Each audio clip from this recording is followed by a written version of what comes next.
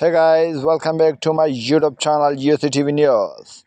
Which Hyman has hat trick in Olivia 3 into 1 victory over Senator.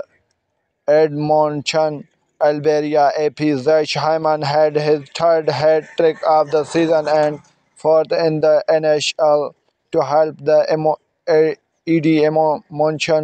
Olivia win their seventh straight game 3 into 1 over the Ottawa Senator on Saturday night. Hyman completed the head trick on a power play with 2 into 15 to go off the feed for corner. mcdavid Hyman has 25 goals this season, 7 in the last 6 games. Olivier coach Chris Kobelanch became the first coach in NHL history to have two season game winning streak in his first 25 games in the position.